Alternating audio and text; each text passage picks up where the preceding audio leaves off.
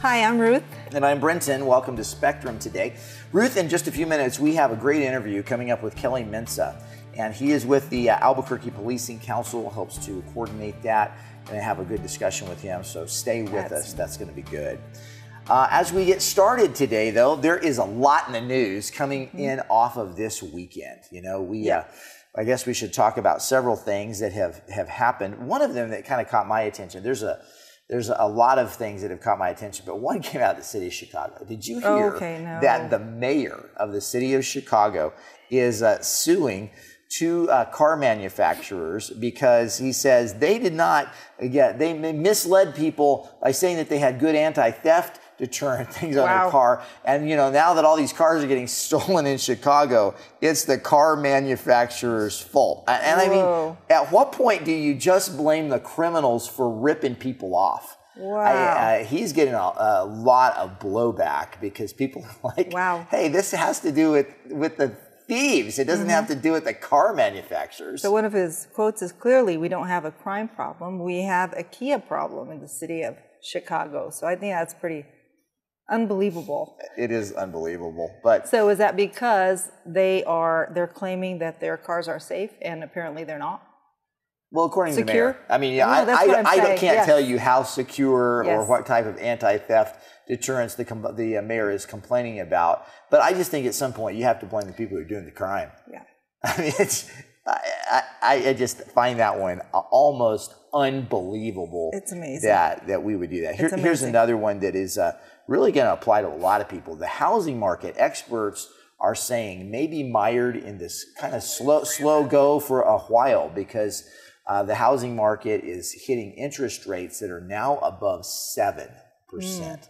And as things have exceeded that number, it's some of the highest rates that they've seen in a couple decades. I mean, it's not the highest ever by any means, but as house prices have gone up and the interest rate has gone up, that has really kind of put a damper on a lot of people finding it affordable.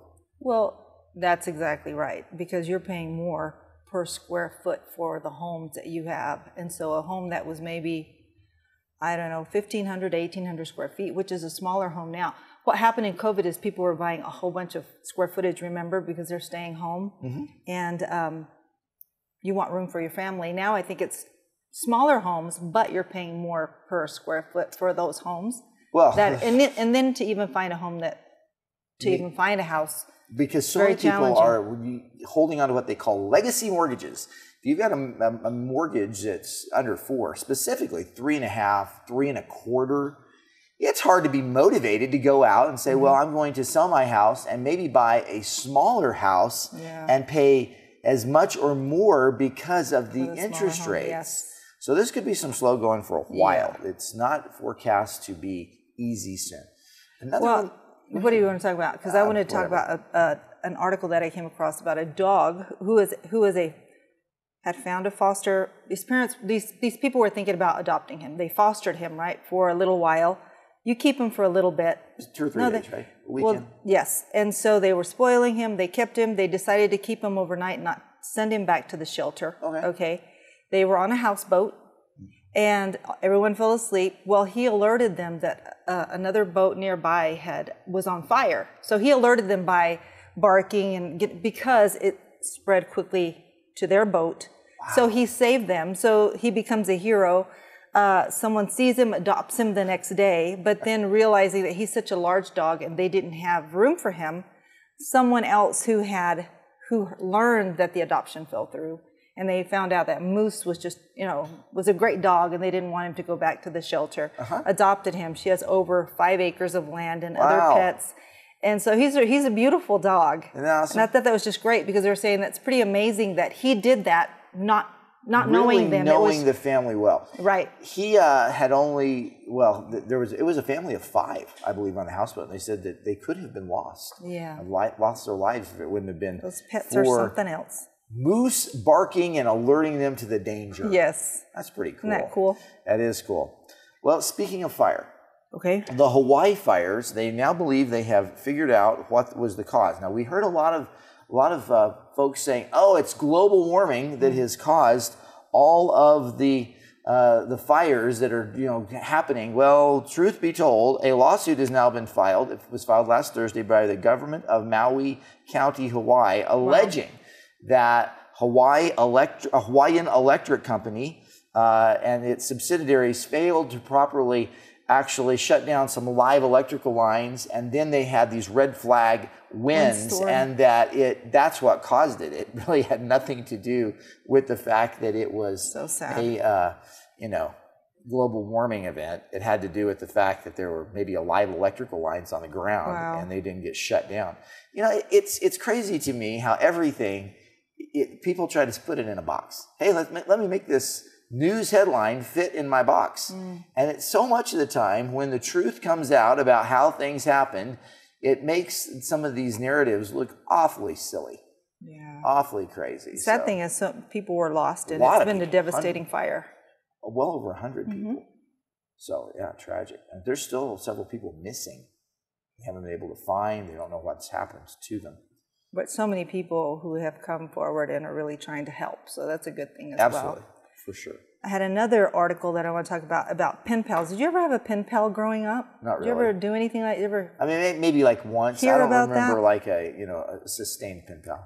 Well, we had a story on two 80-year-old women, Patsy Gregory and Caroline Krause, who had been swapping letters since 1955. Wow. That's a long time. How many letters did they swap? They'd never met each other, so they always remembered each other's birthdays, the wedding anniversaries. They would send each other Christmas cards, but had never met in person. One lived in the UK. The other one lived in the United States. And the family of the one who lived in the UK surprised her with a ticket to, I believe it was South Carolina. And I believe it was South Carolina, and she came and met her for the first time. So they said it was as though, it's like meeting an old friend. Have you ever met somebody and you're just like, we just click? Well, it was more than that, because they knew so much about each other, so it was very comfortable. And I just thought that was an amazing story.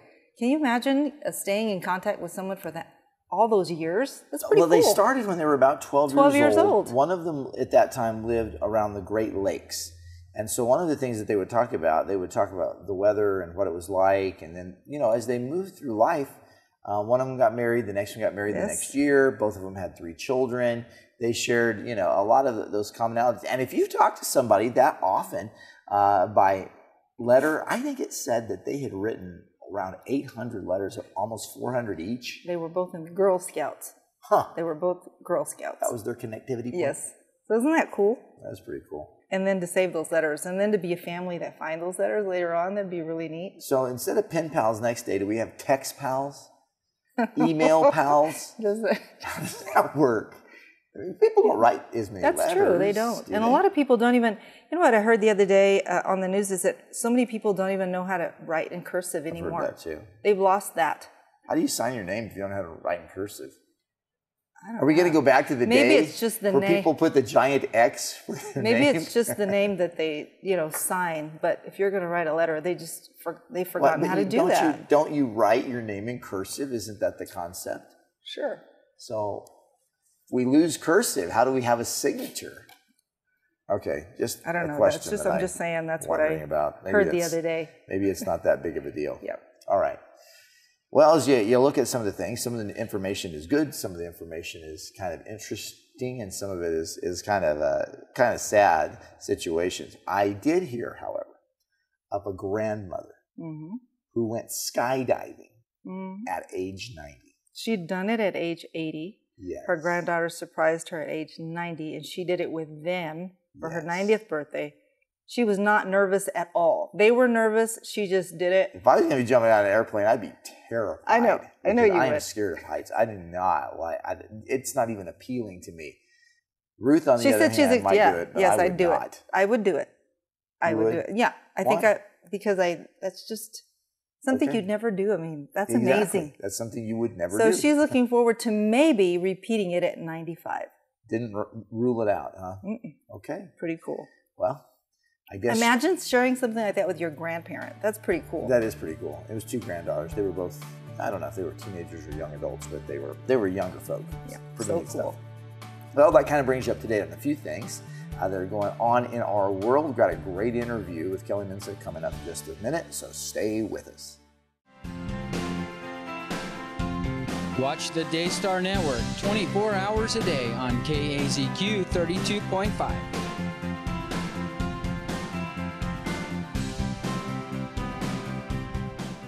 We do want to bring you up to date on how we are progressing through the months of July and August with our fundraising. We've talked to you about the fact that we need to really see a group of 200 folks making a $100 donation to help us reach that $20,000 mark, and we're about a quarter of the way. We only have about a week left, and we really need to see a lot of folks jump in and get involved in the next few days because we are running out of time.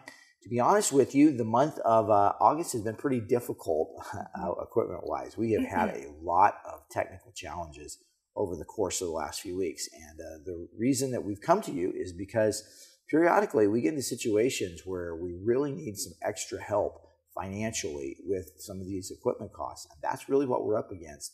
Really would appreciate you making that one-time donation to help us pass this difficult time. Thank you for watching Alpha Omega Broadcasting. Many of you did call while we were out over the weekend. The signal was down, and we appreciate your calls and prayers, but we also appreciate your support. So if you'd like to visit us online, you can do so at kazq32.org and just allocate it for the Giving Challenge. You can call into the station anytime from about 9 to 4, and that's 505-884-8355, extension 101, because it's automated to speak to someone. Or if you have a donation ready, you can send it to Alpha Omega Broadcasting. We're at 4501 Montgomery Boulevard Northeast, Albuquerque, New Mexico, 87109. Remember, there are other levels to get involved. We have great family programming, and you can sponsor that with your gift of $32 a month. Any other gift is allocated towards giving or for the President Partner level with your gift of $50, $75, or like I said, any other amount. Thank you for all that you do. Watch Jimmy Swaggart and the Sun Life Network 24 hours a day on KAZQ 32.3.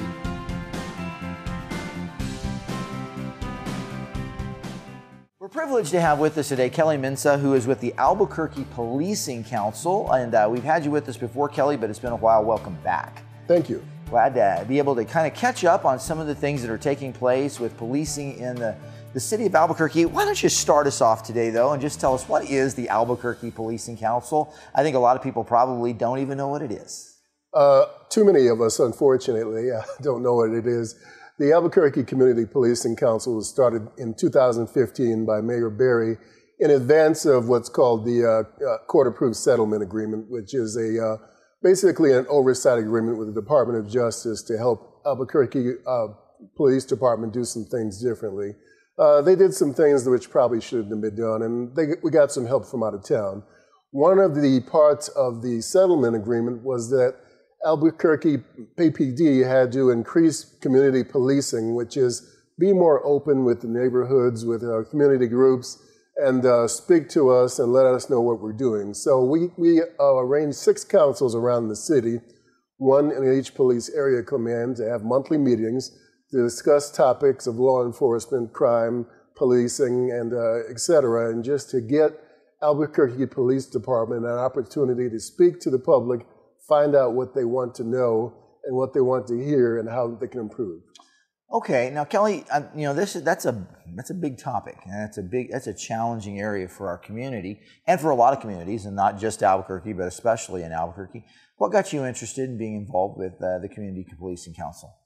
Well, I've always been sort of a civic-minded person involved, and I think I would have been a pretty good cop, but I missed that opportunity.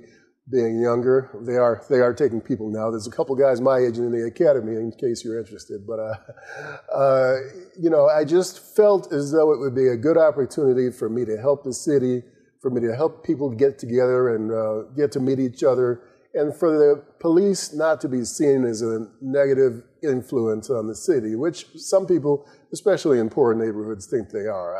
I think I've met a lot of police officers, and they are very good people in general.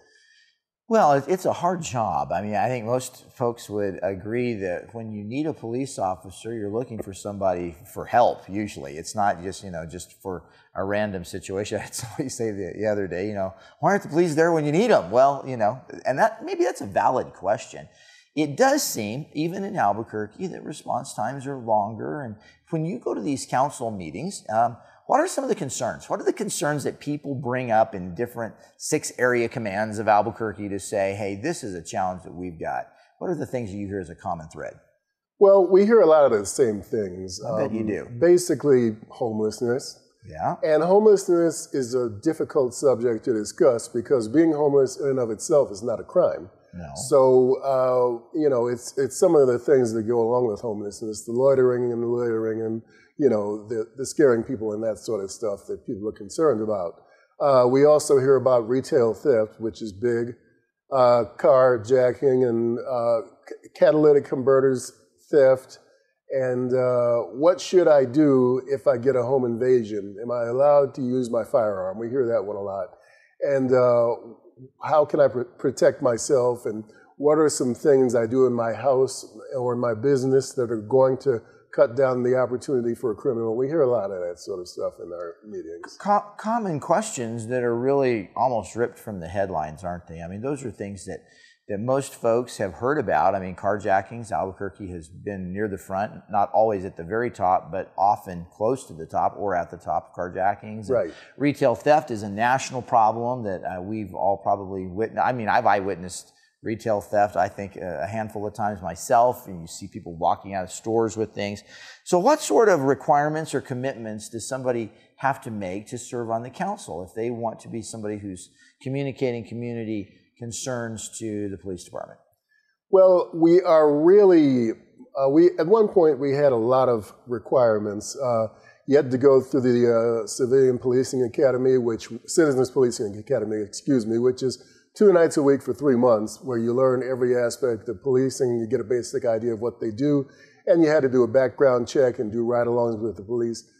All sound like good ideas. Yeah, and they are good ideas, but we wanted to get a more well-rounded group of representatives. The more people who have the time to spend 2 nights a week are your older people who are retired, and those are the type of people who tend to do volunteer work anyway. Sure. That's perfectly fine, but we wanted to open it up to younger people, people in disadvantaged communities, people who have their kids at home still. So we cut those out. Now at this point, if you want to serve on the Albuquerque Community Policing Council, you just have to want to put the effort in, speak, do your time studying and learning about the issues, speak to the police, come with interesting questions, and be ready to make recommendations. When did you make the changes with the requirements? Was it a recent change or has it gone back a while? That was almost 3 years ago, okay. 2.5 years ago. Not too recent. Right.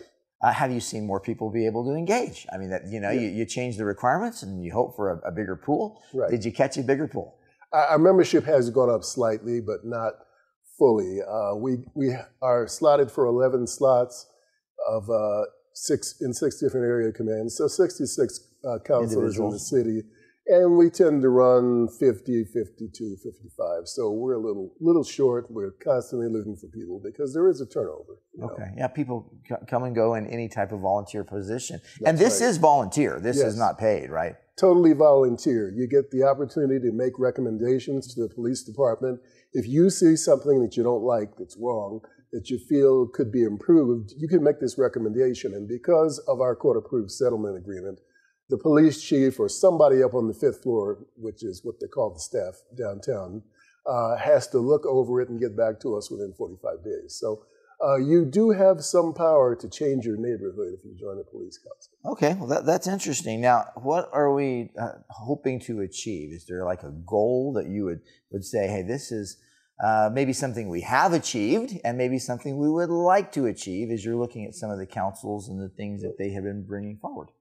Well, one thing I've tried to do personally, being in charge of the program, is that I've tried to bring the 6 councils a little more together because originally the way the document was written by the city council, they were totally separate, and then little by little we're trying to bring them together because this is one city. Yeah. So, trying to unify thoughts, unify meetings, and get a little bit more continuity from one to the next is one of our major things.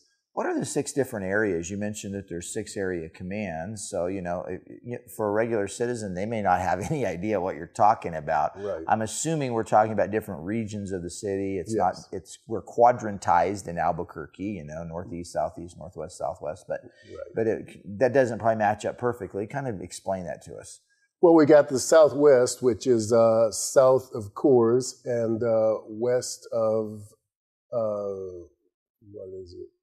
south of I-40 and west of Coors. We've got the northwest, which is north of I-40 up to Rio Rancho. Okay. We've got the valley, which is all the way from Los Ranchos down to Bridge Street or so, which is, and between pretty big area. I-25 and Coors, it's a large area with some county land in there. We have the foothills, which is east of Eubank up to all the way up to the foothills, and all the way across. And we have the northeast and southeast, which are divided by by Central. So So those are large sections of the city. I mean, if you think of that, and there's a lot of neighborhoods, different variety of, I'm sure, situations in different neighborhoods, even every one of those area commands. What's the plans for CPC for the next year? Where do you think things are going? Well, we are still, as a city, working our way to get out of the consent decree. We're almost there. We've been in for 8 years now, and we're looking with APD and with the Policing Council, the Citizens Police Oversight Agency, and the rest to get out of that and start self-governing. And that may happen within the next few months. We'll see. And we are still trying to increase our mission, get more people to attend the meetings, get more people to just come by, see what we're doing, join the council, speak to your local area commander, meet your local police officers. If someone wants to volunteer or find out more, Kelly, how can they connect? Is it best to do an email, or is it best to go to the website? What would you recommend? You can just do a search for a community policing council in Albuquerque. Okay. My email box is cpc@cabq.gov. Okay. And my phone number is 505-366-1389. Please give me a call. Great. Well, some good information for us today by Kelly Mensah, who is working as the coordinator for Albuquerque Police Council. And it kind of brings us up to date on some of the things that are happening between the community and Albuquerque Police Department. Kelly, thanks for being with us. My pleasure. Thank you.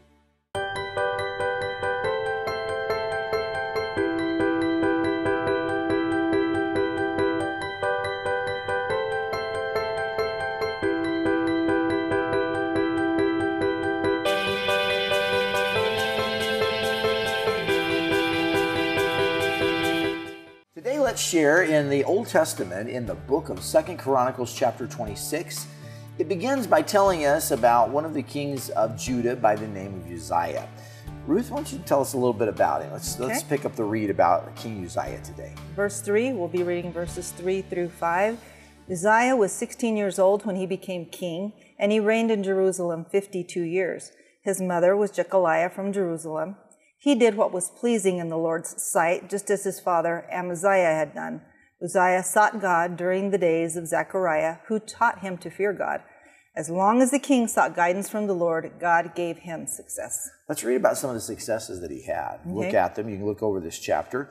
He went to battle with the Philistines. He broke down the walls of Gath and Jabneh and Ashdod. We know that he built, it says, new towns in the Ashdod area and other parts of Philistia. That's something that he was able to accomplish. He was able to fight against the Midianites and the Arabs. And Scripture says that his fame spread even to Egypt, and where he became very powerful. So he obviously was a man who had a reputation of strength, but it wasn't just in the areas of fighting or building. It says that he was also a man who loved the soil. And he had great farms, and he had wonderful vineyards, and he saw some wonderful things. He began to fortify the city of Jerusalem. You can see that in about verse 9. He built up towers in Jerusalem at the corner gate and the valley gate and at the angle in the wall. And he even constructed things, it says, and that provided them with extra defenses as they would shoot the large rocks or stones and would shoot the arrows. He provided his army that says that he had a trained army that was on standby of over 300,000 men, and he provided them with spears and shields and coats of mail. I mean, a lot of success. Very successful. Mm-hmm. And then you get down to a verse that comes after it talks about all the success to verse 16. Listen to what it says. But, it's never good when it starts like that. When he had become powerful, he also became proud. Mm-hmm. And it was a turning point. And, you know, I thought of two things, Ruth, that we need to think about in our life. Number one, sometimes we should embrace problems because problems may be speaking to us of an opportunity that really keeps us in close contact with God, keeps us away from pride, keeps us dependent on God. Second thing, though, when blessings do come into your life and pride begins to be an opportunity, you have to guard your heart to not allow pride to dominate you because it will lead to destruction. Pride always leads us to destruction. You have to remember that it's not about us, it's about the Lord, and it's about what God is doing in us or can do in us. It's never anything that I could do or you can do. Right. It's all about the one who gives us life every day. Amen. Yeah. Well, a great account that really reminds us of the truths that God has for us regarding pride and guarding our hearts. Thanks for being with us today on Spectrum. Until next time, have a blessed day.